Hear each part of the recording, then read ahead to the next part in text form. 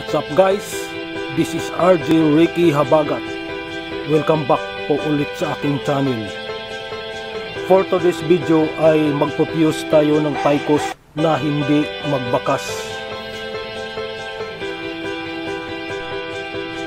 Ang unang gagawin natin guys ay ihanda natin ang goma na gagamitin natin sa pag-fuse.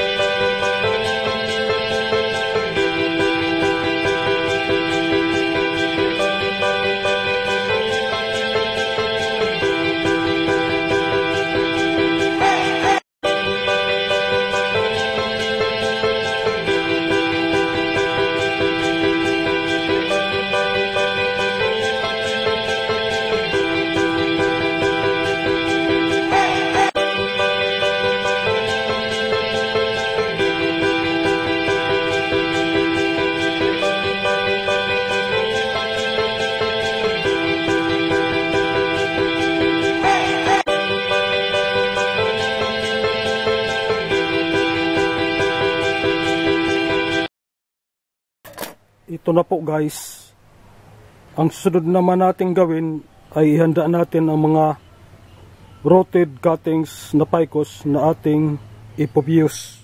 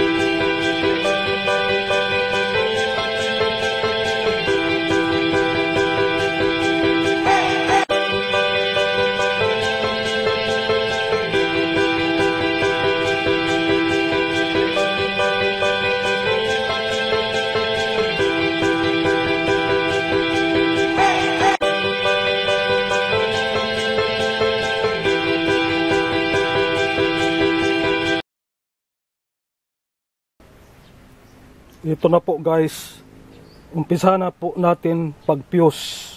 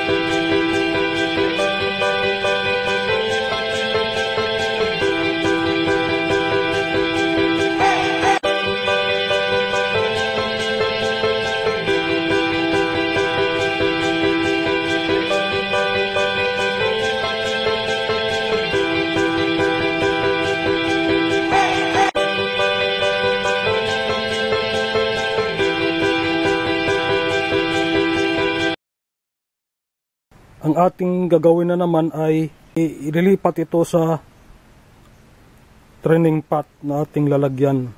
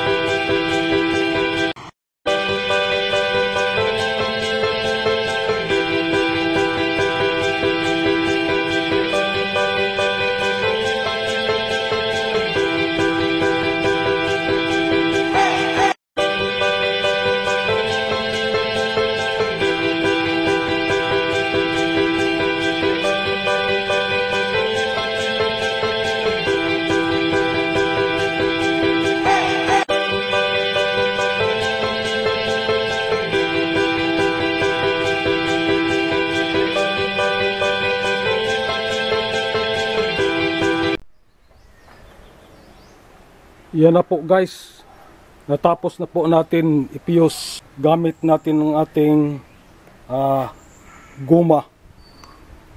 Ito guys, pag lumaki ng mga trunks, sasabay lang itong guma dahil expandable itong guma na ginagamit natin, kaya hindi magbakas yan. Hindi gaya yung kung wire ang ginagamit natin, paglaki ng trunks, mababaon yung wire. Kung makalimutan natin pag unwire, mahihirapan tayo pagtanggal. So, ipapakita ko sa inyo kung anong resulta kung wire ang ilagay natin yan. Ito na po guys. Try natin pagtanggal yung wire na ginagamit nating pag-fuse. Oh, may bakas na guys, oh. Hindi gaya kung goma ang gagamitin natin, ay ang goma, kung lumaki ang trunks, sasabay lang ang goma. Kaya hindi magkakaroon ng bakas. Kung makakalimutan ito pagtanggal, tiyak babaon talaga ang wire na nilagay natin. Yan ang kaibahan guys, kung goma ang gagamitin natin ay walang bakas. At depende rin yan mga kabonsay kung anong gusto natin ilagay. Pag sa tingin mo guys na nagdikit na ang mga trunk, pwede na tanggalin. Okay guys, sa mga naligaw sa channel ko, baka naman po i-subscribe mo na lang at kalimbangin mo na lang yung notification bell para updated tayo sa susunod kong video. Okay, that's all mga kabonsay. Thank you so much.